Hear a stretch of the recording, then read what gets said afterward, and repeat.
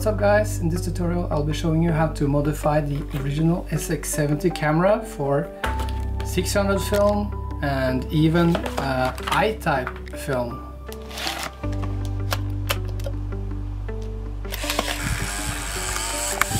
It's actually pretty straightforward to modify the original SX-70 if you have some experience with soldering or know somebody who has.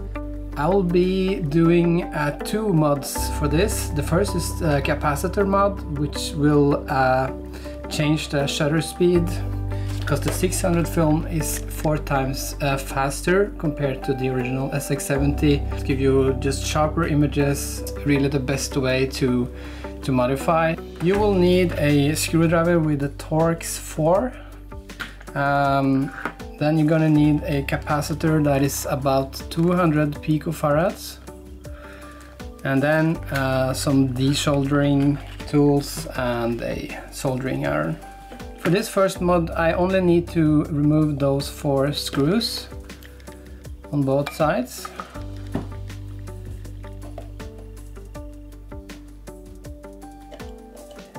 Be careful so you don't lose them down here, because they can actually get stuck down here and then you will have to use a magnet to get it up, so just be a little bit careful.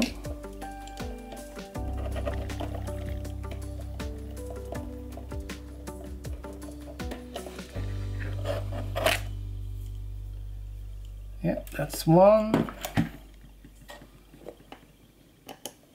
Also be very careful that you don't puncture this bellow here. This old rubber is actually still sealing the light, which is quite impressive after 40 years. I think the whole build quality of this camera is amazing.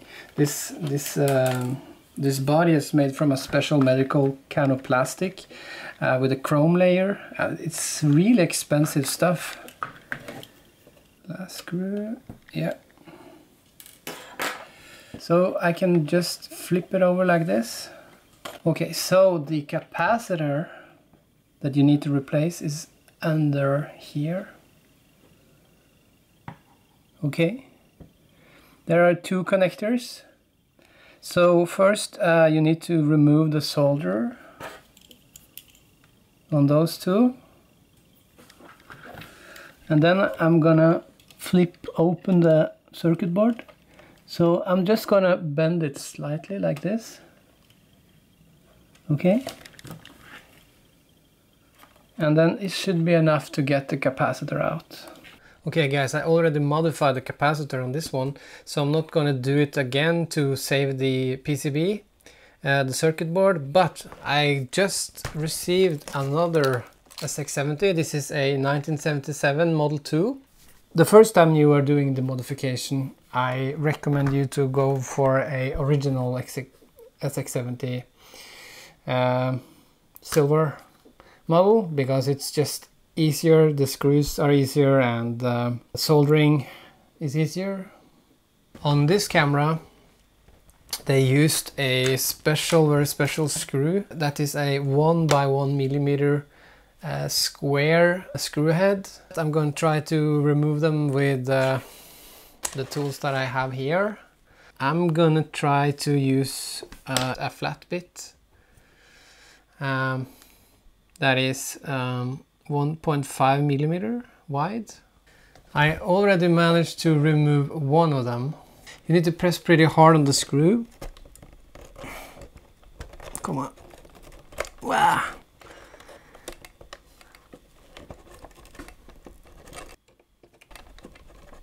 Nope. I'm gonna use this file and make some grooves that I can use a flat screwdriver.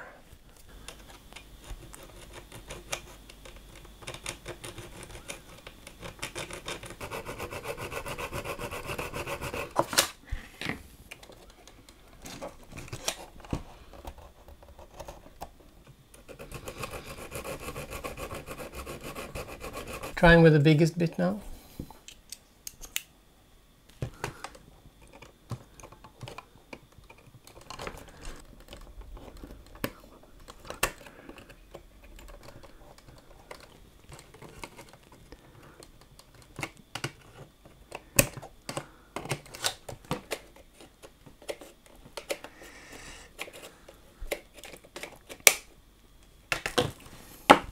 I finally managed to get all 4 screws out after filing them down and using a large flat screwdriver. These screws obviously won't go back in. I'm going to replace them with some other ones. More on that later. So now it's time to replace the capacitor.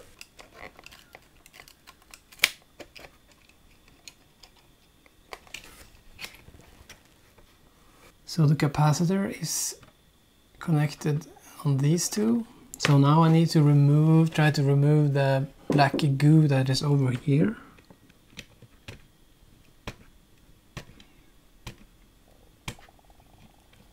Need to be a little bit careful with the traces here so you don't break the connections.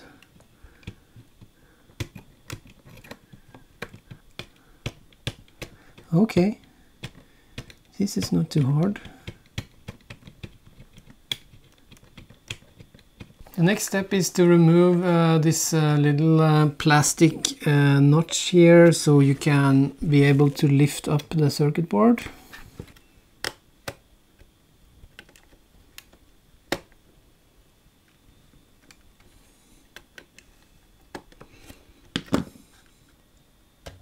Like that. This is just enough so I can get the capacitor out. I've seen a lot of people are desoldering the whole board. They're desoldering here and here, but you don't need to do that. You can just bend the board carefully. It's made of glass fiber probably, so it can take a little bit of bending. Not too much, of course. I'm gonna try to remove the copper. Gonna use a suction pump.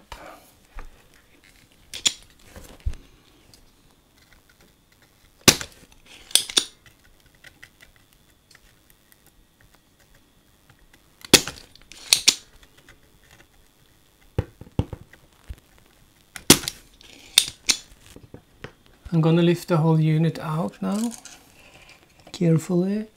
Very careful with this cable.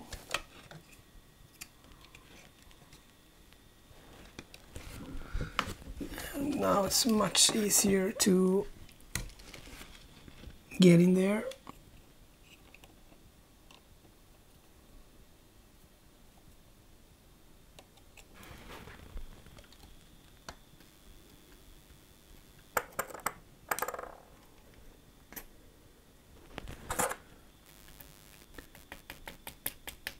Go.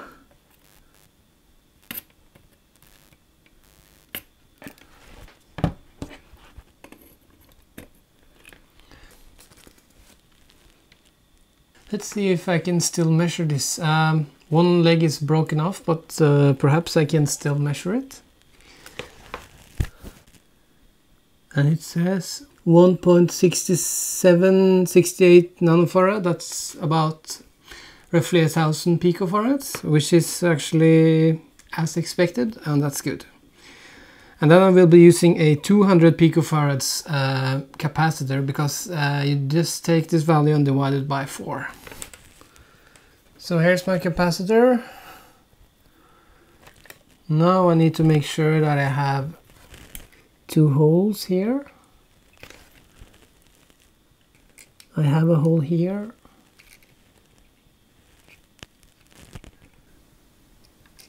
Yeah, I have holes in both places. Okay, try to insert it.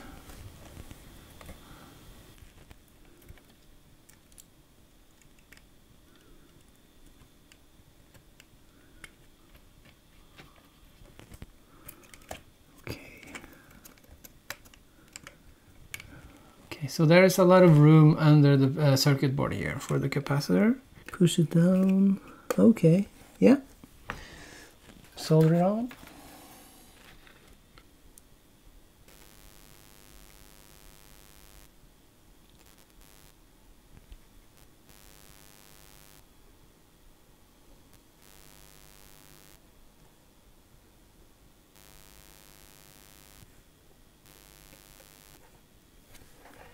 Just inspect both soldiers and make sure that they have a good connection.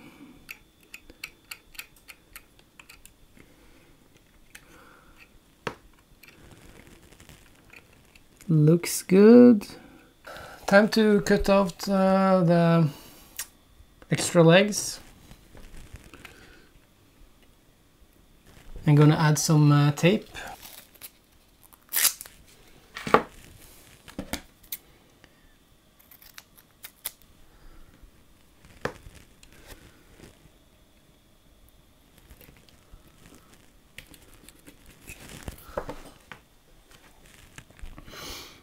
Okay, it's time to put it back together.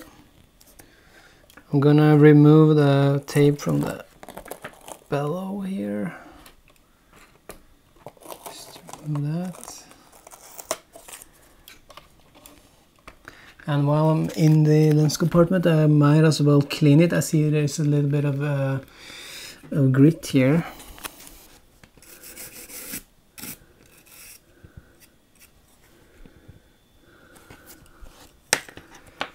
The lens looks pretty clean, which is great.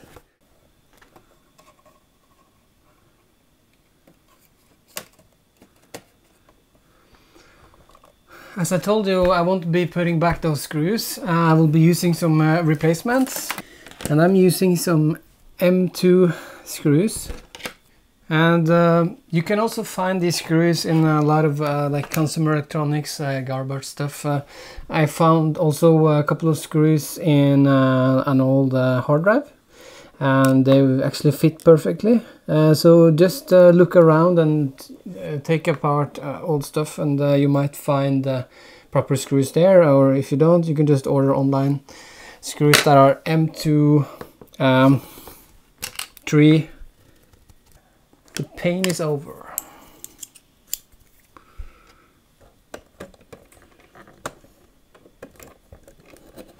Come on now. Then one on the other side.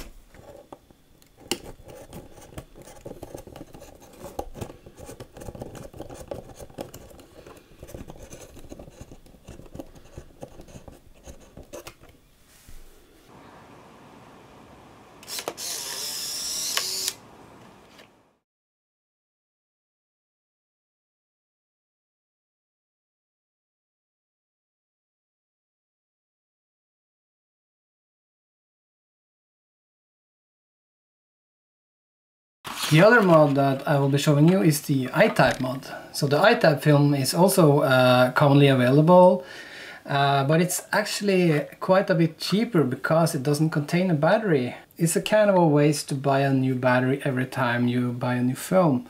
So what you will do is you will take your old film that is used, just rip it open in the front, and just pull out the battery from it. Yeah, so the battery lasts long and it's very slim, so you can actually install it under the camera, and that's what I will be showing you now. The first thing you need to do is to remove the leather base, the leather skin underneath, and this can be quite stuck because it's very well glued, so it was a bit hard to rip off. Just make sure that you get the aluminium part that is kind of part of it. I used alcohol to remove any remaining glue here. Then I'll be using the Torx 4 again to open the base compartment. I already did this, I'm just going to showing you again how I did it. So under here there is a connector for battery that is quite simple to get access to.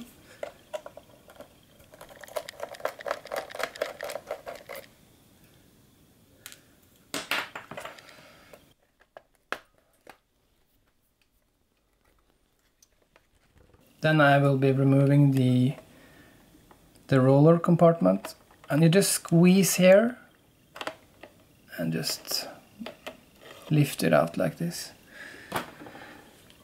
Then remove the cover.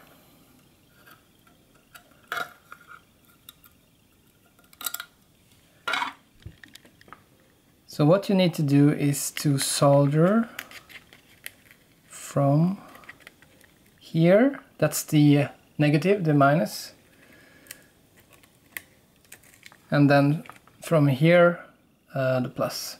And the cables needs to be thin, but don't use too thin cables. This is about wire gauge 20. If you have thinner cables, you could use double cables. And make sure they are isolated, because this cover can actually conduct a little bit of electricity and make drain your battery. So I just solder those cables here, and then I put some tape over to prevent short circuit. Then simply pull the wires through.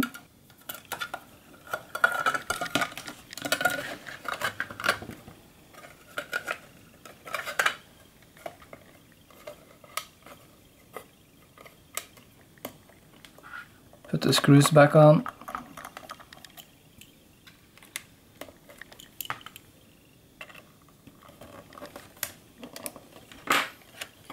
I'll be collapsing the camera for the assembly now. I need to apply a little bit of pressure because of the cables.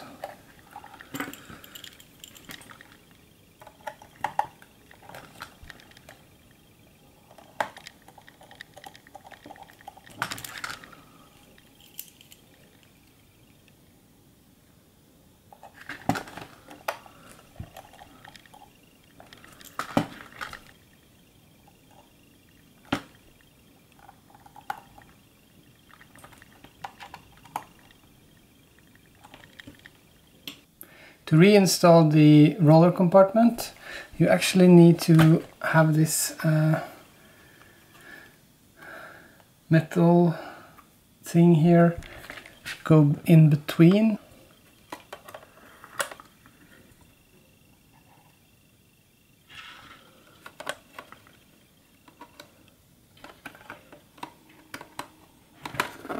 And then you just squeeze here and click it into place.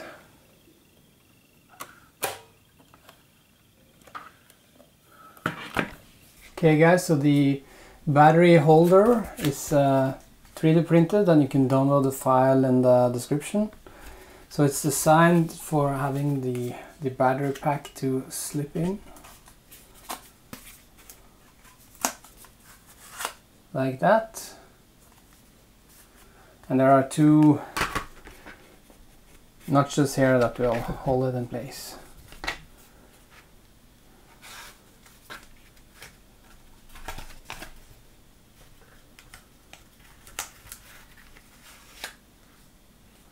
And the good thing about this is that it actually replaces the whole leather piece here, so you don't have to get a new leather for it. I'm going to use contact adhesive glue for this one. I think that's the best. It's sticks pretty well, and you don't need to apply heat. You could also use a heat glue, but it could actually melt and bend the holder. So my advice would be to use contact adhesive. So I'm just going to use a little bit in case I want to remove the cartridge holder later. Just going to put a little bit in the corner. Oops.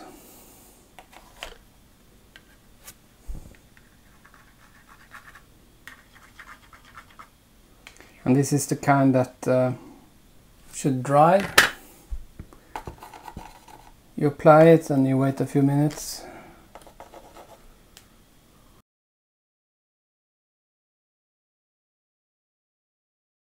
So I'm gonna pull through the wires first.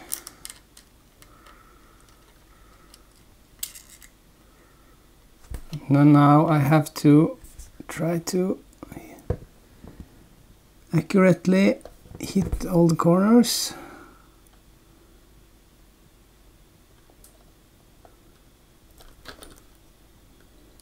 And the holes here for the screws. Now it's time to create spring contacts. I'm going to use a desoldering wick for this, because it's made of copper, so it's a good conductor of electricity, and it has a good width to it. So I'm going to mount one here and one here, and then use a piece of kitchen sponge under to make a little feather, flexible feather cushion that will pull it up, because you want to have a good contact with those switches here.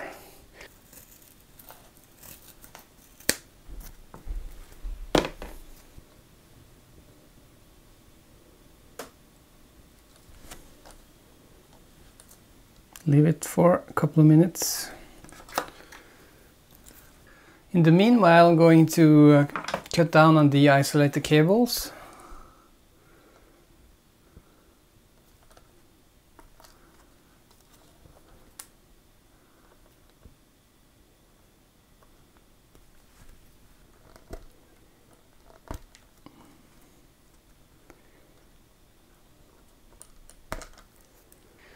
Okay, so we have removed the isolation on both cables. I can now mount the cushion.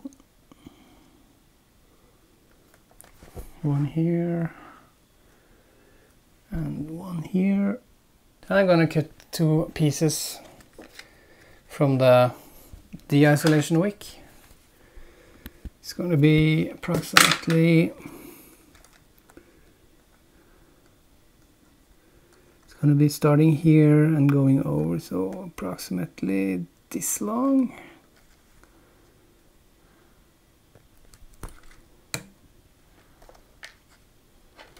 That's 1 and 2. Then I'm going to try to solder it to the cable. And if you don't have a soldering tin with built-in flux like this, make sure to use some flux. But if you're new to solder and you think the soldering is it's very hard, then it could be that you're missing flux from the soldering tin. Second one.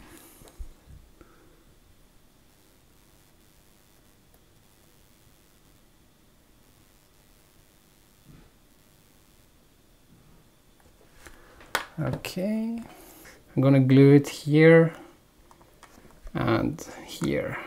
And for this I'm going to use super glue and activator, because that's the most sturdy glue. So just gonna have a little drop. And then I'm going to spray some activator on it.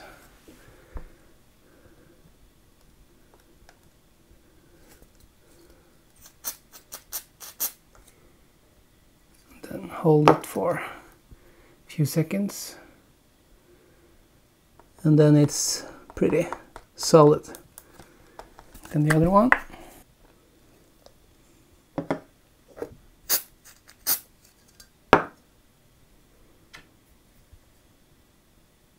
Okay, so now the spring contacts looks pretty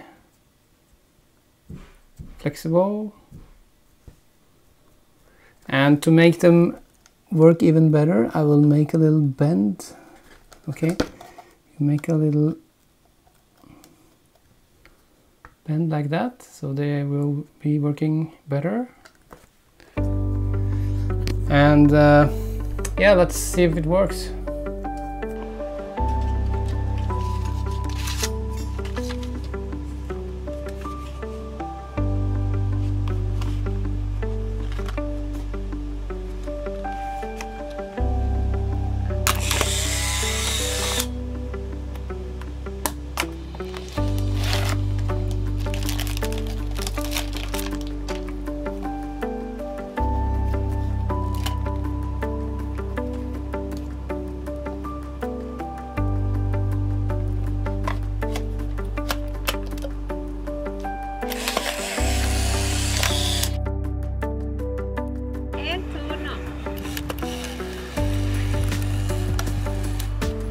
So I hope you enjoyed this tutorial, and if you want more videos like this, please subscribe, and good luck with the modifications.